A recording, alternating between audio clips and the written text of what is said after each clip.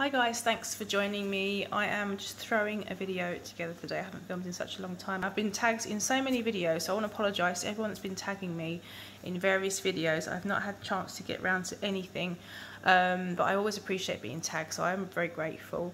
But today I just fancied sitting down and talking about everything I've been enjoying wearing lately. I didn't do a spring roundup because, to be honest, all the fragrances I've been kind of reaching for are so random that it would have been the weirdest video and it wouldn't have made any sense. It's not typical floral, it's not typical green.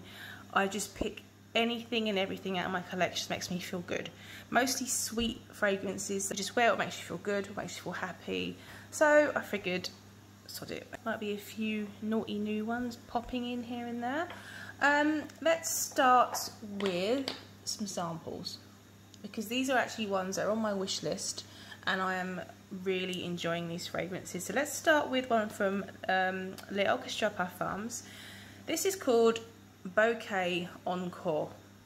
Now, I know someone who is in love with this fragrance and they recently got this for their birthday. Now, I really enjoyed sampling the entire house from Orchestra, and the two most recent ones were Bouquet Encore and I think is it Electro Limonade? I've not tried that one yet.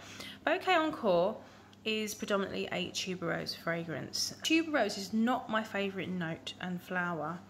For whatever reason, it just works so beautifully in this fragrance. I've been testing this sample out since this was launched, so I've had it for a little while. I think it was sort of like summer last year, if I remember rightly.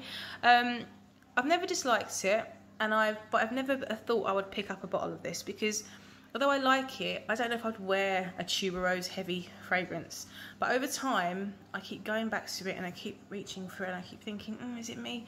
And I've eventually realised that, you know what, I really enjoy this. I just do. It's a sweet tuberose. It's not a heavy bubblegummy hairspray, one that I normally associate with hairspray. I've actually got it on. It's quite sweet. It's definitely tuberose focused. I think there's a lovely vanilla in here.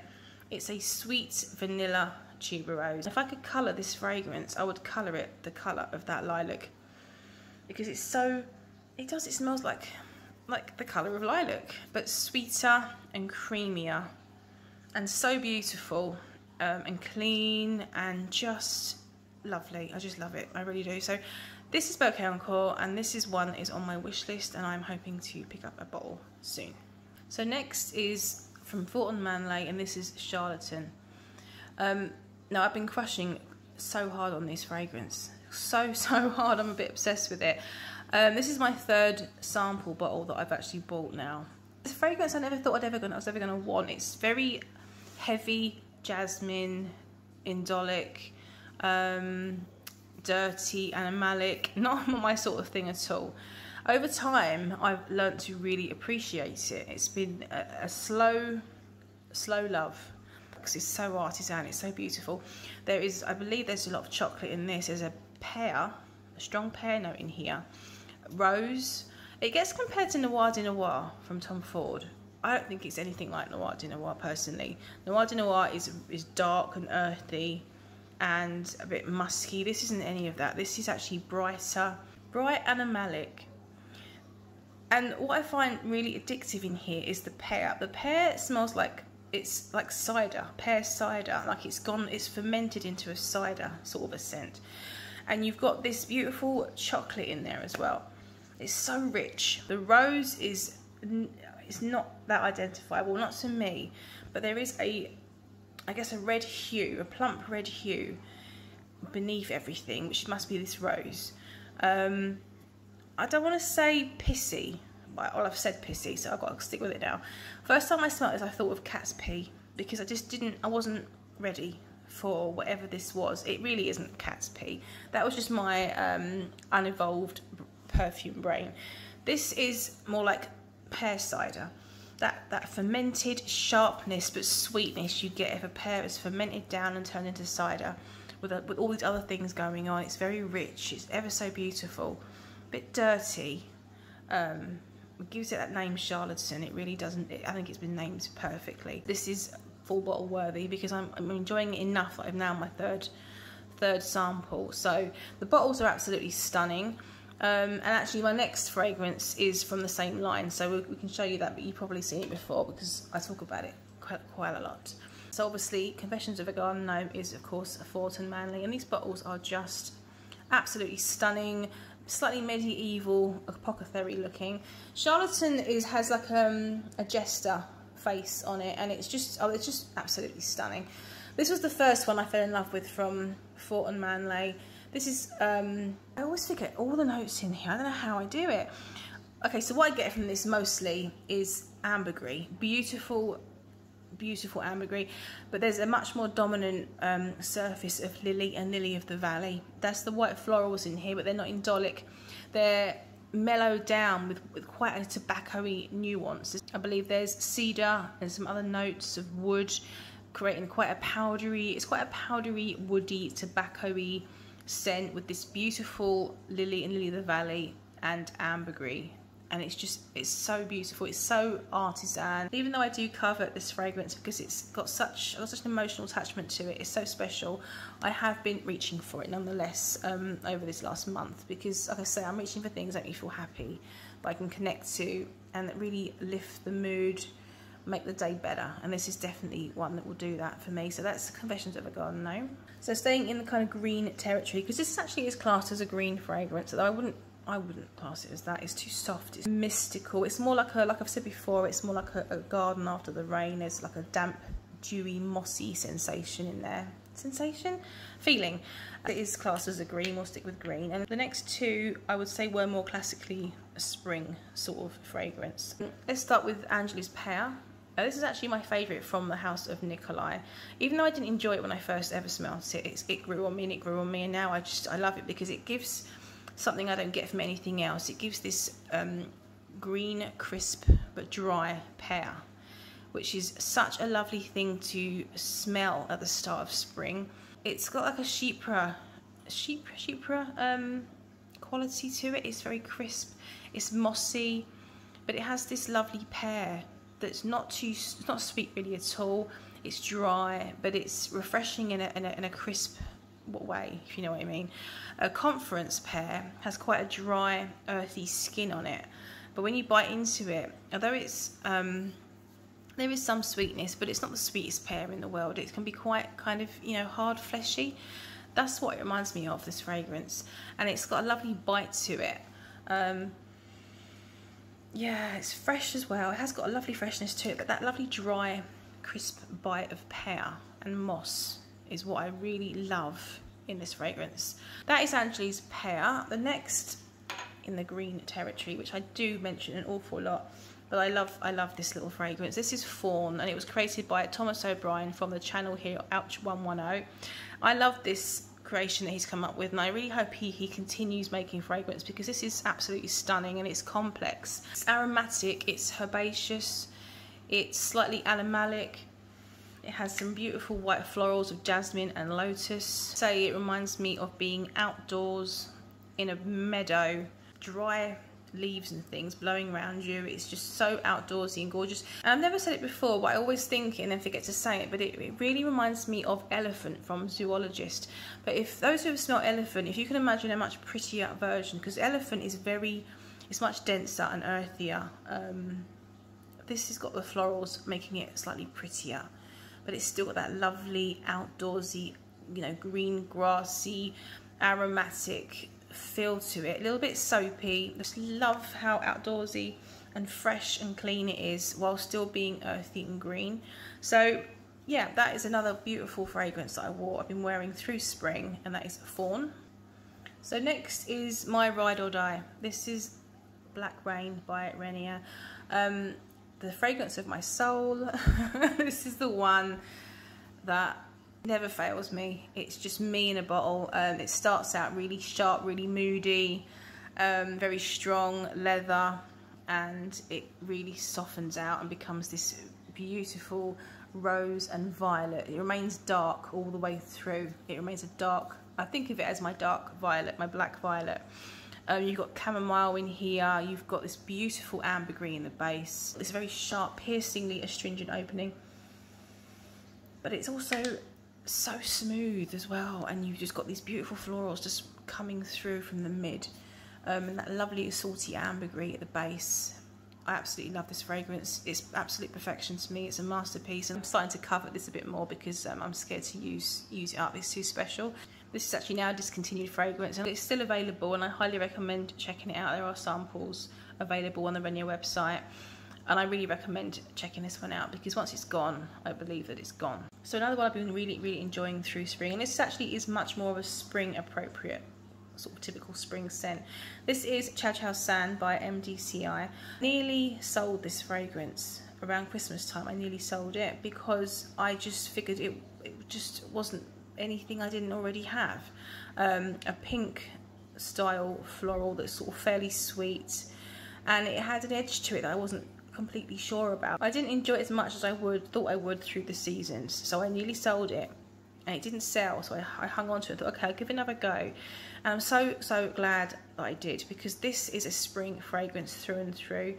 Once I experienced it through spring, this spring just gone, I've realised just how incredibly beautiful it is. It just wakes up in the spring. Something about the quality of the air, the florals, the greenness in the air, the different temperatures, this really comes alive. This is a cherry blossom, a pear, lychee, rose fragrance, but there's definitely sweetness in here. I think the cherry blossom and the pear is the most dominant notes in this. It's got a sparkling champagne quality for whatever reason, and the cherry blossom it's not always a win with me. It depends on what it's been paired with, but in here I think the lychee is giving it a lot of sweetness, and it just works. And it just seems to come alive in the spring. It's juicy, it's bright. It reminds me of like an elderflower wine or a fruit floral wine somehow. I don't know what it is. That's what I think of. It's very pretty. It's very clean. It's pink. It definitely smells pink, but with this sort of juicy, fresh quality. So I'm super relieved that this one didn't actually sell and I still have it in my collection. So that is Cio Cio San by MDCI. Next up, we've got an absolute stunner from Maison Coveted. I'm seeing it get a lot of love. I mean, it always got a lot of love, but it's sort of growing and becoming much more appreciated. This is Gentle Fluidity Gold. I'm seeing more and more people talk about this one, and I think it is a grower. It's not one that you instantly smell and you think, wow, this is just, you know, outstanding. It's a grower. It's subtle. It moves in. It has become one of my favourite fragrances. I think this is definitely a top 10 for me, which I'm going to do a top 10 list of fragrances really soon. This is definitely going to be in it. It's a very sparkling. Oh, so beautiful. It's almost a gourmand in some ways. I always think of like a blueberry muffin when I smell this, although it's not like a heavy bready scent at all. It's just got this warm berry and vanilla, so you can see how that would go into the gourmand territory. But there's also nutmeg and woods in here. Now it's got that lovely bit of spice. I keep sniffing it because it's so beautiful. It's smooth, it's creamy, but there is a bit of sparkle. Now the juniper berry, which is the fruit content in here, is obviously the berry that is used to make gin. So somehow this berry is giving me both an actual berry scent as well as this kind of slightly boozy quality. I don't know if that's how it's happening for everybody else, I don't know. But I get both a slightly boozy and fruity quality in here, which is so beautiful. The vanilla is not too sweet, it's very smooth, and it combines with the woods really beautifully. It has a lot of similarity to Roses Vanille from Manle and Intense Cafe from Montal. There is a similarity, sort of biscuity, cakey vanilla, but this is done in much more of an elegant way. It's much classier than those two. It's much more refined, I guess, than the other two, but it's beautiful. And like I say, I'm wearing scents that make me feel happy at the moment and make me feel just, I don't know, just good. So this is definitely one that does that. That is Gentle Fluidity Gold by Maison Coveted. So next is another of my ride or dies. This is my favourite from the house of Ormonde. This is Taif. This one is my go-to when I don't care. I'm not thinking, just grab something and go. It's clean, it's kind of juicy, it's warm, it's just a lovely rose fragrance. It's a lovely Taif rose fragrance. The Taif rose comes off to me very slightly plasticky. Imagine a plump rose with this slightly plasticky edge on its petal. It's a little bit like that, but it just is beautifully done in here. There's something so clean and fresh about Ormonde Jayne fragrances. They have this class, sophistication, but subtlety. There's so much subtlety in the blend, I think, and this really displays that really beautifully. I find it's the note of dates that bring this lovely, juicy, dark warmth to the rose, but it's juicy. It's also very clean. Overall, I would say it was a fresh scent. Even though there is a warmth from amber and this date note, it still is clean and it's unusual. I want to say it's aromatic, but I don't think there's any herbs in here or anything like that. There's just something, yeah, it's relaxing, it's clean. Like I say, it's easy to wear, it's smooth, it's kind of enveloping, but not cloying in any way. Just a beautiful rose, classy, sophisticated, grab and go, beautiful rose fragrance. So that is Taif by Ormonde Jayne. So next is another rose fragrance, and I do find it sits in the same category as Taif. It reminds me of it an awful lot. So from the House of Penhaligons, this is the Coveted Duchess Rose. And I was lucky that I managed to get this on eBay for a really good price actually. This one reminds me of Taif, but in the sense that it is a versatile, everyday kind of one that I can wear every day. But at the same time, it's quite warming but clean and bright at the same time. So unlike Taif, which is dates and orange, or I think it's orange and amber, this one has mandarin and has woods. I would swear there's plum in here because it's a plummy rose to me, just very clean and very bright, very, very, very smooth, almost velvety, or the surface of a plum, that kind of, not velvety, but that smooth, what would you want it, that, you know, that kind of smooth surface you get on a plum. It reminds me of that a little bit. In the opening, the mandarin is quite strong. It's very much a bright, you know, mandarin rose. It's very, very juicy. It's really lovely.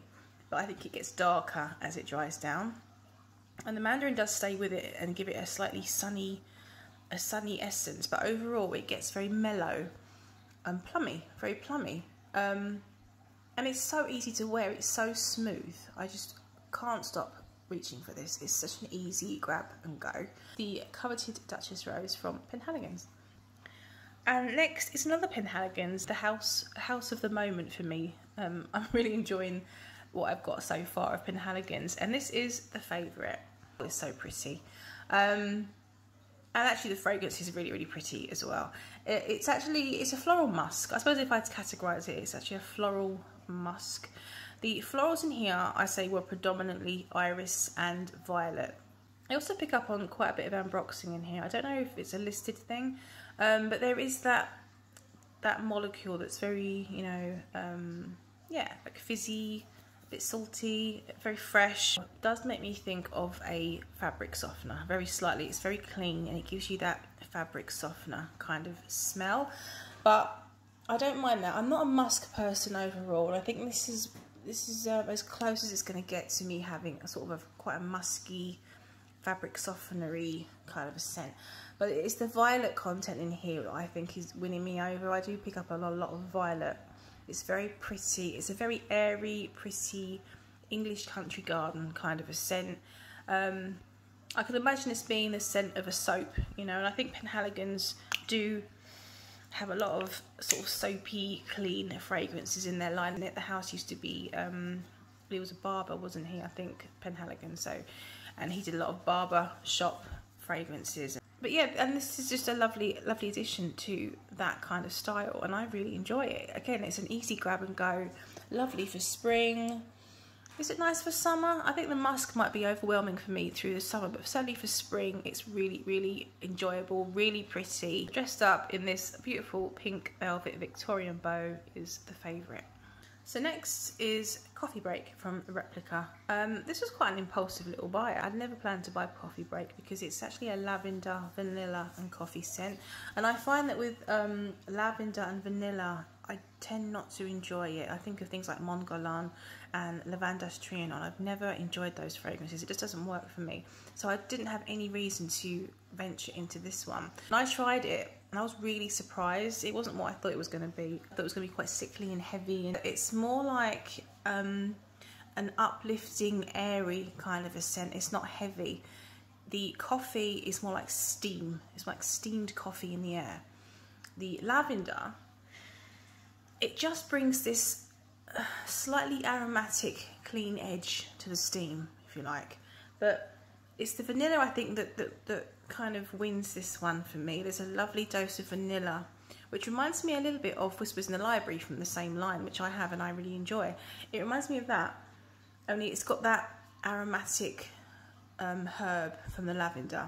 And although it does come off more floral, it's a floral, it's a herb. It's quite clean and airy.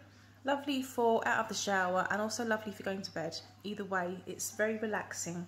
The lavender obviously makes it very relaxing. It still has this sort of yummy quality from this coffee and vanilla, but light and fizzy and steamy and airy. So yeah, I just think it's a really enjoyable little fragrance. So I picked up this little fella. I found myself a bottle of Indult's Manakara. Now, I spoke about this recently on my video that I did on rose samples. I had a lot of rose related samples, and this was one of them. Manakara is the fragrance I needed at the right time. Just the right fragrance for the right time, for the right mood, and it is just ticking all the boxes for me. When I got this, I did contact the company and ask them, you know, what's going on with the colour, because the bottles I've seen produced now and seeing on people's videos is this really pretty pink, light pink with a different lid. I think it's the bottle's been changed quite a few times, but only this year in January they changed the design again and the colour of the liquid. So it is actually, it's been this orangey amber colour for, well, since it was launched. I think that was 2017, and then they only just decided to change the colour to pink this year. So it is the correct colour, it's just that I've got the older version. Now, they've assured me that it is exactly the same formulation, there's no difference in the scent. I have no idea if it's the same, but apparently it absolutely should be. So this is a rose and lychee fragrance. That's all the notes I can get hold of, is rose, rose, rose and lychee. It smells more of lychee, and also the concept behind the fragrance is more dedicated to the lychee. Manakara is, I believe, a town or village in Madagascar where they grow lychees, and it is apparently the most abundant and beautiful lychees around. So this fragrance is obviously based on that. And it does smell like lychee, but I would say it smells like candied lychee, right? And it's so sugary sweet, real beautiful candied lychee. It's not complex scent. This is very straightforward. There's no hidden depths here. I do find it maybe just slightly venture into a vanilla territory in the dry down. Not heavy. You just get more of like a, well, I find it goes into like a white chocolate sort of style, maybe a tad powdery, very pink smelling. And I've compared this to the pink shrimps you get in Pick and Mix. That is exactly what it smells like to me. Pink and sweet and simple. I don't find it to be juvenile. I don't find it to smell cheap. There is a thread of luxury running through it. Would I have preferred the newer bottle with the pink juice and the, yeah. It was so pretty looking. I actually discovered this fragrance from Demi Rowling, as she mentioned Manakara on a few of her recent videos, and the bottle just so pretty. You know, if I enjoy this fragrance enough that I get through the whole bottle, then I guess maybe one day I'll have the pink one. That is Manakara from Indult. Two fragrances left to show you. First one is called Sogno Reale, and it's from Mendittorosa, and this is part of their Talismans line. Sogno Reale is a fragrance born from a dream. The perfumer had a dream about being under the ocean and things like sea urchins and just all these beautiful things under the ocean, as well as electrified air. That is in the inscription on the website. And this is the fragrance that was born from that dream. I absolutely adore this bottle.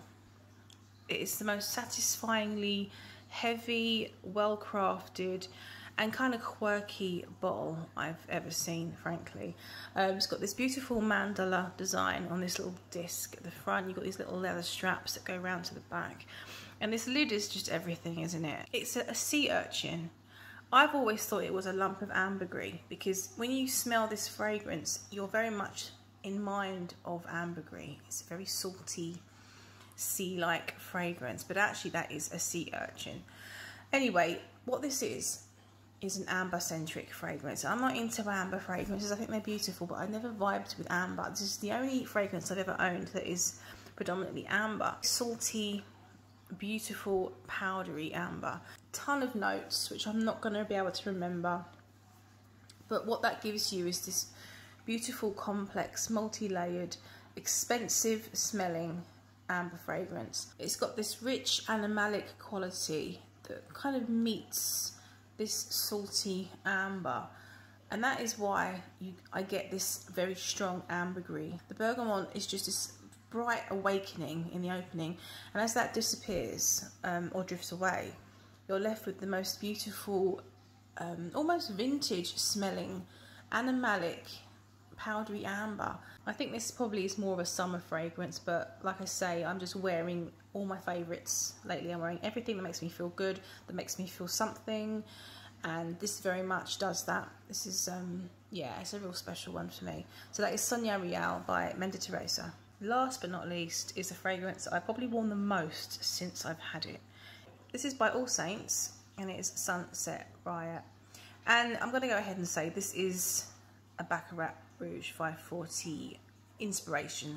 So I did actually do a mini review on this when it was launched. Actually, I think it was launched in 2018, but I think I did a little review on it in 2019. And I really enjoyed it. Straight off the bat, I could tell it was a Baccarat Rouge type of fragrance. It was that spicy, salty, sweet, candy flavour entirely.